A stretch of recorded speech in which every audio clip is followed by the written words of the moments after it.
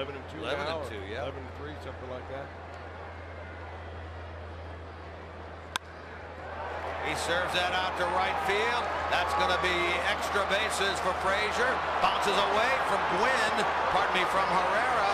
And Frazier's going to end up at third. Bruce scores to make it 4-2.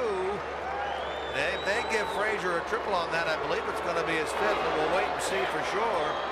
Leads his team with 4 of them. Now his second RBI of the night.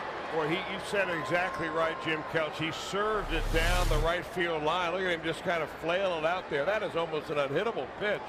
Just kind of throws his bat at it. Herrera comes over. He tries to knock that ball down, but as he slides, it looks like he kicks it out of his glove.